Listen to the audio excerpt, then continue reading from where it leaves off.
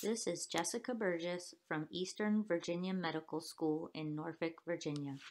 I will be discussing several East landmark studies regarding the diagnosis and management of adhesive small bowel obstructions. The first landmark paper discusses the timing of operative intervention for adhesive small bowel obstructions.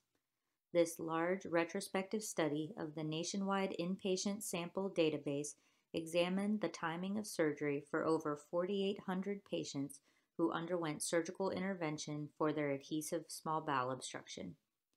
The authors found that a delay in surgery of 4 days or longer was associated with an increase in mortality and longer postoperative stay. They did not find a difference in overall complications or need for bowel resection in relation to the timing of surgery. The authors concluded that their study supports the practice of not delaying surgical intervention for small bowel obstructions for more than 3 to 5 days.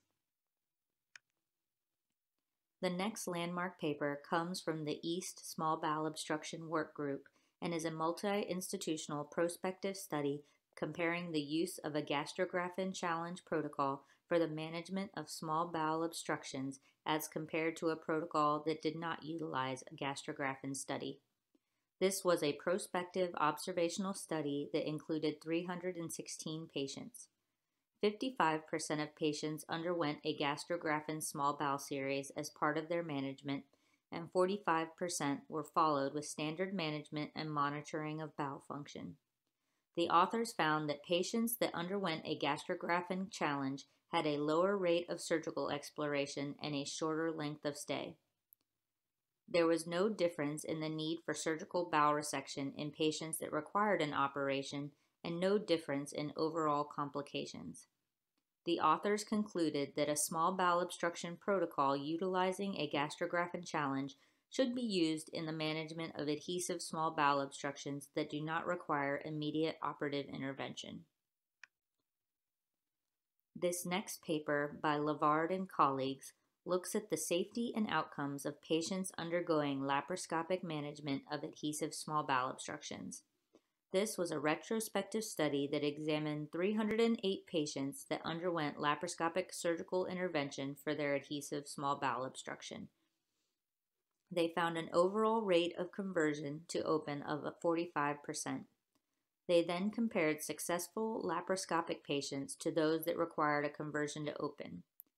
They found that patients that had undergone only 1 or 2 prior surgeries were more likely to undergo successful laparoscopic surgery for their bowel obstruction.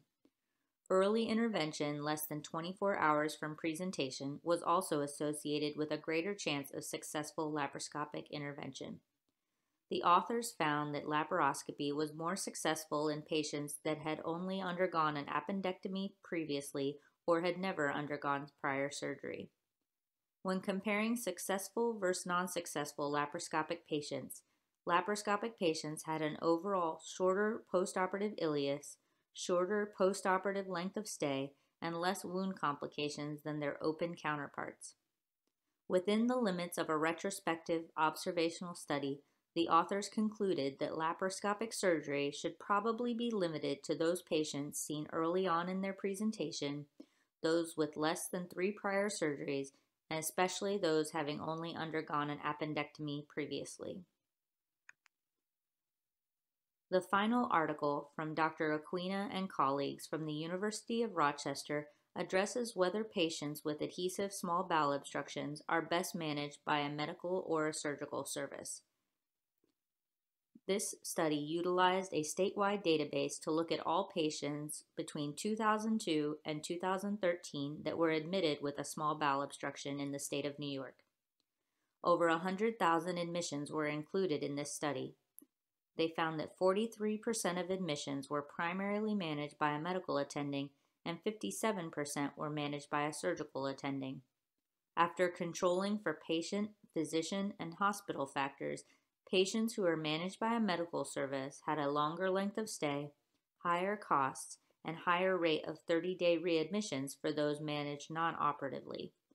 For those who underwent an operative intervention, management by a medical team was associated with a delay to operative intervention, increased risk of readmission, and higher rates of 30-day mortality. The authors concluded that while it may be helpful to have medicine team involvement in the perioperative care and medical optimization of these patients, patients who are admitted for adhesive small bowel obstructions should be managed primarily by a surgical service. Please consider checking out the other landmark papers concerning the diagnosis and management of small bowel obstructions at the East Landmark Papers website at the link below.